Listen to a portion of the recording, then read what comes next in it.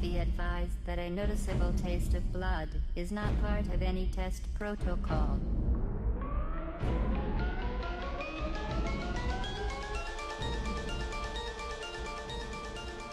To the right, Scoodle to the left. Pick which side you want. Well, this is nice. The train's going to help him get in some cover, so Skadoodle can't quite see him. Now he's going to get aggressive, and Stewie's waiting for it. But he's found a window of opportunity to fall all the way back. Timing is going to be so critical, and actually Skadoodle misses the shot. Stewie hasn't peeked yet. There it is, but Bolts wins both.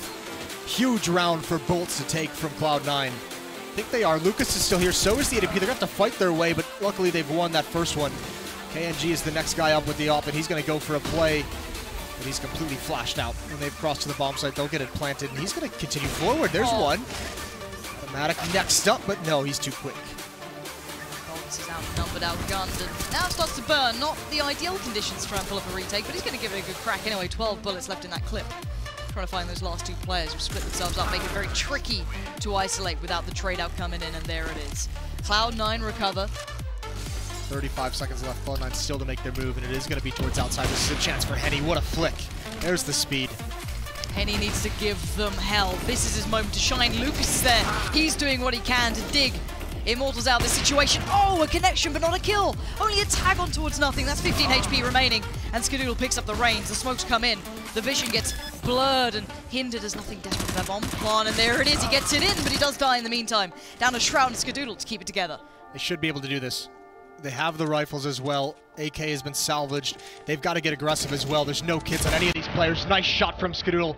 Coming up clutch. Shroud hasn't had to peek just yet. Skadoodle sees the shadow. It fools him, and there's Shroud for the cover. Great teamwork, and KNG's got nothing left. Shroud does peek, though. He gives him a chance. But Skadoodle cleans it up. Ow. Well, this is actually a really big round for North. Another reset scenario. They're not even going to check that. MSL, it's too easy. Swaps over for the AK. Needs some support. There's the smoke. They're going to spam through. That'll allow him to get away. And actually, Magic's doing a great deal of damage on the Snappy. MSL is going to take this opportunity to fall back. Again, keeping eyes towards the A side of things. Three players are very much dedicated towards this. Magic's going to get himself up towards the ledge. Find that obnoxious angle that is so annoying to deal with. Yugi's trying to find something here, but if he goes a step too far, but it doesn't look like a slow B hit is building. They do have the mollies to kind of litter that site with if they do so wish, but they still need to get past these two who are quite aggressive here. MSL has been the early warning system, again, sticking around these positions. They have mollies and they're not using them! Oh god, it's a disaster, and MSL is at the helm of all of it! Heroic shatter into pieces! Inside of A, which with an additional smoke deployed is now going to go down to something like 30, I think that's 25 seconds when they get to go. It's super difficult to say. Round 2, you think that's possible. Sort of opportunity, and they still have a chance here. Rush spots the player. Uses the Molotov to try and flush him out. It's not quite deep enough there, you can see Carrigan. He goes full back, just about gets out of position as well. 15 seconds, they even go for this round. The bomb's actually heading towards inside, makes the kill. Now we've got a chance. Adam didn't have to do that. He bought it. He bought it. The two smokes and flashes thrown by Rush at the outer site. He thought, okay, I've been waiting long enough at B. That confirms they're definitely on A, given the time, and he starts to rotate exactly when Naf was walking in with the bomb. All he had to do is sit back.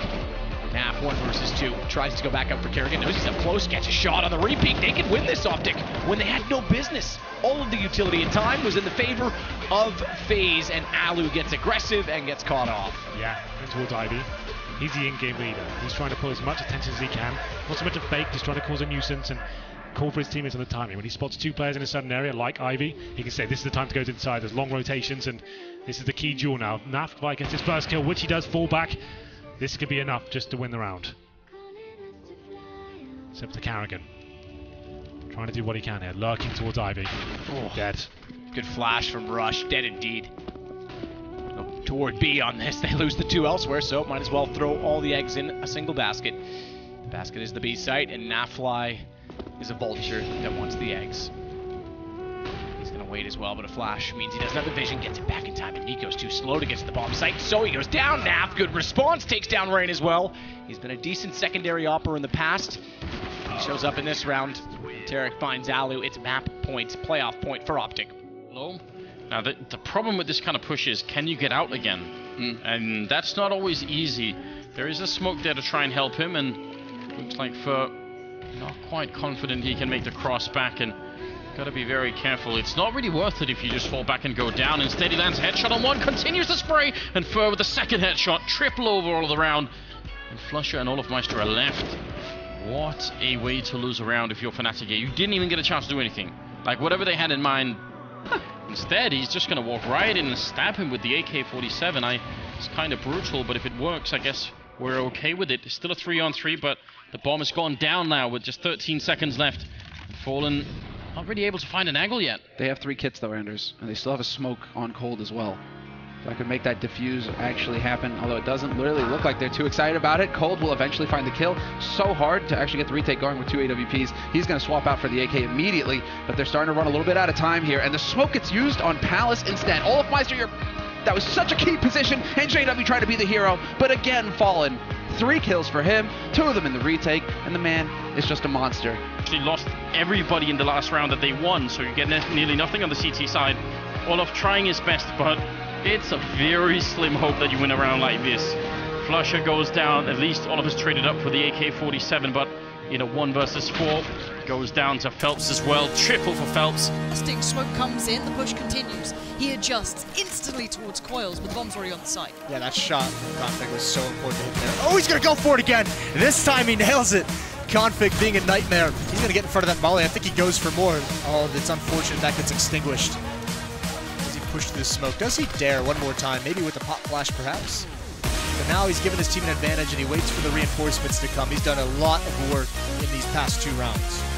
Nightmare might be the understatement of the year, but Yugi, potential of plenty. So much firepower. He's got a small chance to build. The flash is good. While he's coming in, he's trying to readjust, plays out dark a little bit, looks towards that CT side. Oh my god, they almost line up. He finds one. Oh, the follow-up isn't... Oh! Yugi! What is that? Absolutely incredible play. But they're not, they're backing away from this. Could be another quick wrap towards quad. You can see them setting up here. The smokes are still up, they're going to go straight through him. A flash or 2, and that's all you need. Deep smoke goes in towards library, but Yugi finally there. That's what you need. Yugi needs to get into this game, but he's smoked off, he's under pressure, as are his teammates. Great way to dig him out of it though. Takes down Magus, gets towards the side, Emma. Oh, Yugi again! And again, this man wants to do more for his side, as Snappy closes out the round, but that's brought a little bit of an opportunity right back with him now. Really, really rough for retake. They look like a effect. Just some flashbangs, UMP, CZ as well. It's not looking great. No, it's not. Magisk is maybe 1 and done at most. Does follow up with a second brilliant spray from Magisk. How dare I doubt you? 3 kills. I expected a try. Crisp as you like. Of course, the round ends. The AWP. That's so impressive by Fur. The fact he has the audacity to push down Banana like that as well. As you said, MPK had no chance of even knowing he'd be down there. He gets all the way to second mid, comes through the underpass, and a perfect play. Doesn't pull the trigger too early, knows it's the AWP, wanted to kill him close range. I'll believe it or not. Good shot, Fallen. He's got up on the wall ever so slightly, but he still manages the damage. 1 down, plus the Molotov to take damage to the body, who gets close. Good thing Fallen's up to the task with the AWP. So once again, finds very tight angled shots. He'll get Kenny as well. He's still working inside of the site. Smokes up, he knows they're likely to go above him. He looks away at the wrong time and somehow still hits it. Shox goes down, and Fallen is unstoppable this game. This defense is just impregnable. Oscar finally gets the headshot. He's going to go ahead, point blank, no scope onto Stewie. He's got the time to pick up the bomb as well. 1v2, and it's Lekro. You know, it's just, he just sees the future. It's on Oscar again here. 1v2 clutch, can he make it do it? Can he make it happen? We're about to find out. They have a smoke, and that's a really big counter to that AWP. But he has a Tech 9 as well, so maybe he can just shoot through it anyway. Oscar moving in, mid-air shot taken down automatic, and now it's another shot ringing out, almost getting Shroud, who's straight on the defuse. The smoke is there. He actually legs him through. Oscar with the kill and the Tech 9. He clutches the round. 4 kills for him again, bringing Mouse Sports 1 step closer to the Lanxess arena.